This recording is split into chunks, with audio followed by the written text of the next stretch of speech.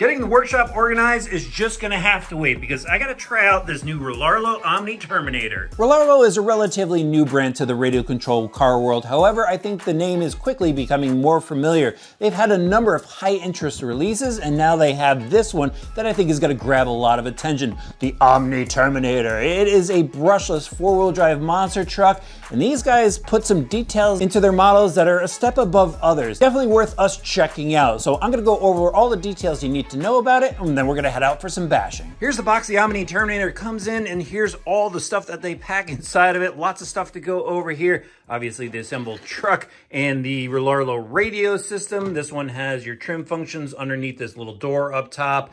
You know, your steering trims, throttle trims, the dip switches. I like the feel of the grip and the carbon fiber look to it. Just wish that they had a foam steering wheel on it. Then look at all the paperwork. Oh my God, this is just too much to go over. Anyway, there's a battery strap, and the reason why they give you this is because you can go and put a standard battery pack in it. There's some extra diff gaskets in case you pull differentials apart. Here's some of the battery mounting hardware, some extra two-sided tape and stuff, probably for that conversion. They give you the speed pinion gear, some tools, the wheelie bar. Definitely gonna have to install that before I head out, and then all this paperwork stuff to go through, how to get your car together, some decals, instruction manual, all sorts of stuff for you to go over. And then this Omni Terminator, I guess it's a work mat or maybe a flag. I don't know. Let me know what it is in the comment section below.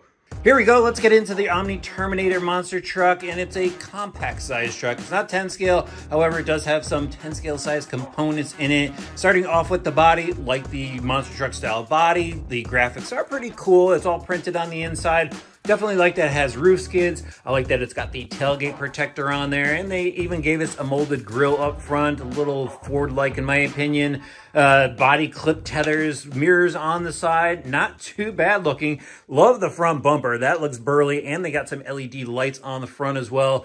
Back bumper just to, you know, finish off the look of it. Again, you could throw the wheelie bar on the back, but overall good looking body. And then the carbon fiber version of this truck has a black body. I got the aluminum version. Let's start off with the chassis like I normally do. Mud guards on the side. Let me flip it over. Check that out. It's an aluminum chassis with a ton of etched styling on the bottom. Whoever they got on their design team has a very cool imagination. Just adds to the fun factor of it. Look, they even got that carbon fiber style plastic molding on the mud guards. And then for the battery pack, they've got the strap down the center, Velcro battery strap, and it comes with this battery. I'll go over that in a little bit. But this is where you could go and move the speed controller out of the way.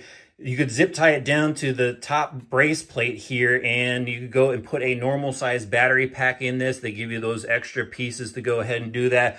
So I like that it's got some adjustability to it. So if you already have some larger battery packs with a proper XT60 connector, you could go and use those, get some more runtime out of the truck. They got this really solid looking brace up front, aluminum for the center section. Body mounts look pretty good as well. They're even adjustable if you want to go and try to find another body to throw on this. Lots of bumper bracing, so really good look to the chassis setup, even a covered receiver box. The suspension feels really plush, and check this out, aluminum bodies, anodized green, black anodized preload collars, black anodized lower caps, even the top cap is aluminum. It does have a composite shock end on the top, and the lower ends are composite, at least with a steel ball in there. So good looking shock. They feel really good right out of the box, just for some general bashing. Then check out the arms, dual H-arms set up front. So everything is captured there. It looks really good. Like how they've got steel pins that are captured with screws, no E-clips on here. We've got some adjustments for the lower shock mounts, even droop screws in the arms. That's very cool. Sway bars. And then look at these upper shock towers, aluminum towers, etched, jeweled edges, really thick looking too. What's that, like 3 millimeters? Same in the rear, but the arms are the same. So if you pick up a set of arms, you'll be able to use it around in each corner on the truck.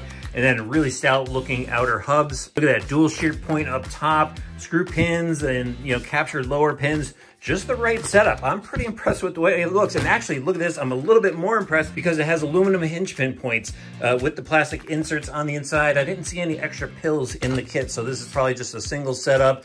No need to really adjust that here. Into the driveline, they have 10 scale size diffs in this. So there's a front, center, and rear differential. 10 scale size, so you get that extra durability out of the larger gears. Everything is supported by ball bearings, steel drive shafts out to the wheels, and they even even have the size etched on them, CV style in the front. And then again, ball bearings throughout. These are just metal shielded bearings. For the center, they've got this long drive shaft. The only thing I didn't like was they've got this extension coming out of the center drive shaft. I don't like that because it just, I think, adds a little bit of extra load to the output shaft there, and that could just be a wear point. Probably overthinking it, but out in the rear, they also have dog bones. They didn't go with CVs in the rear, so it's just a dog bone style setup. Totally fine for a basher setup. And that brings us into the electronics. I've already showed you the radio system. There is your steering servo. Looks like it's got metal gears on the inside of it, just judging by the look of the output shaft.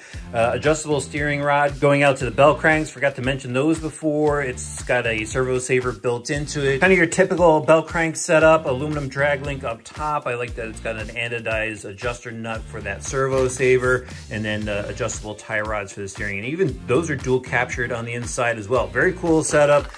Radio box again up top has the Rlaarlo receiver on the inside. It's got a brushless motor system, sensorless. This is a 3100 kV motor, cooling fan on top. It's attached to this cooling heat sink. So they're taking care of any heating issues. The motor's attached to this sliding motor mount. I like that as well. That's really easy to adjust when you're swapping out pin gears. And then here's the Rlaarlo speed controller we've seen before.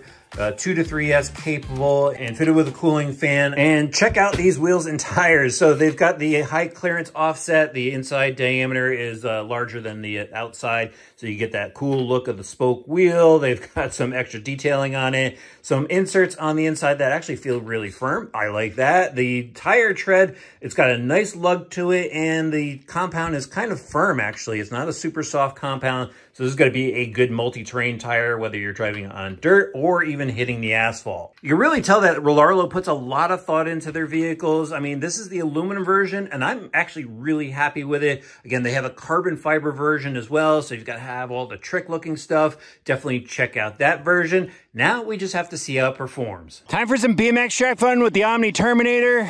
Look at that thing fly.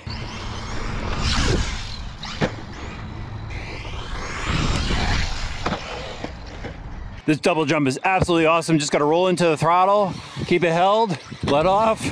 Perfect landing. Not even too much rebound on that one.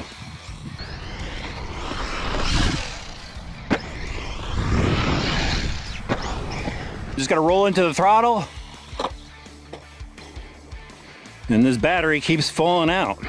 I got to try this double into the tabletop. Roll into it. Nice. Oh, we got a little sideways, corrected, and easy.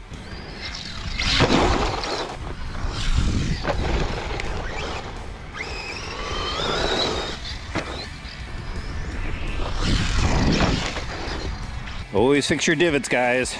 A little loose on this track. That was awesome. Look at that, perfect. Just got to manage the throttle, and this thing is so much fun. Look at this. Little brake, little cross up.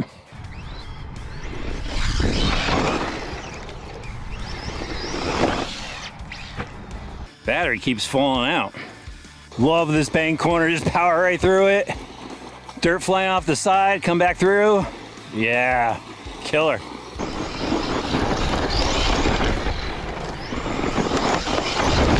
Now I want to come through this berm here and hit this series of doubles. Float the first one, got the second one. Can't really see the third one, but I think I cleared it. Yeah, there it is on the berm. Awesome. Let's see if I can hit this one. Yeah, look at that. This little thing is fun. Up the big berm. Yeah, oh, made that, and one more double.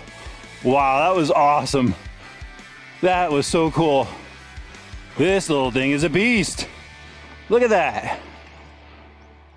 A little sideways in the rear. Oh geez, I think I totally lost it. Oh, I landed on all four wheels.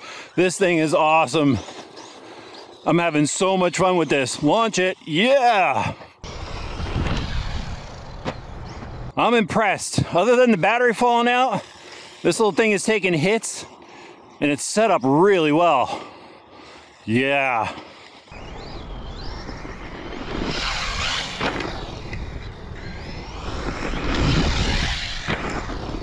You know, I waited a little too long to test this one out. I should have been playing with this one as soon as I got it. I apologize for that, guys. This thing is cool. Nice job, Rlaarlo. The OT was pretty impressive on the BMX track. This thing just sails through the air and it lands really well. I think it's got one of the better suspension setups out of the box for ready to run.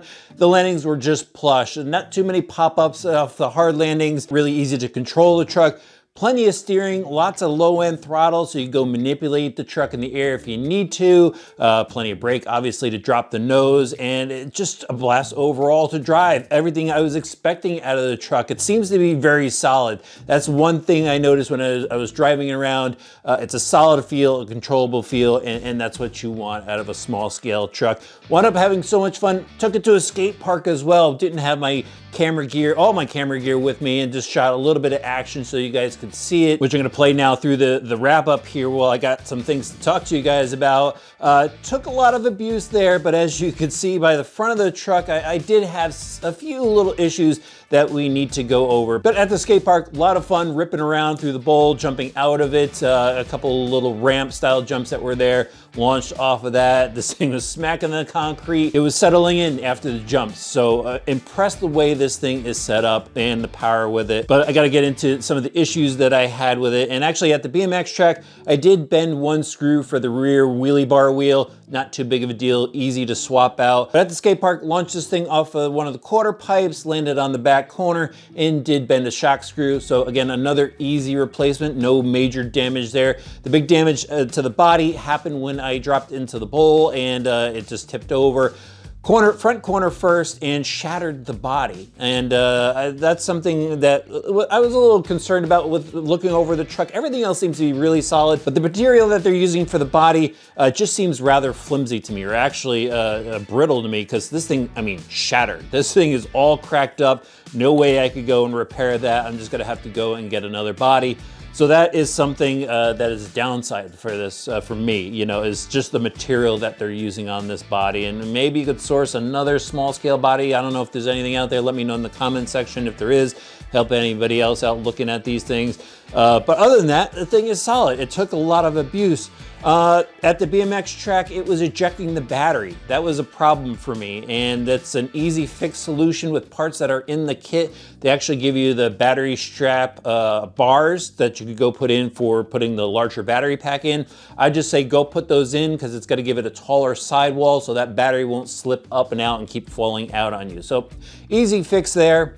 The other thing is I did go speed test it for you guys. I went and drove it stock out of the box, wanted to give you top speed with the included factory pinion that's installed, and wound up hitting 28 miles an hour. And then I kind of realized after I left that Rlaarlo never turns their radio systems up to 100% throttle. So that was at 75% throttle. So I said, you know what?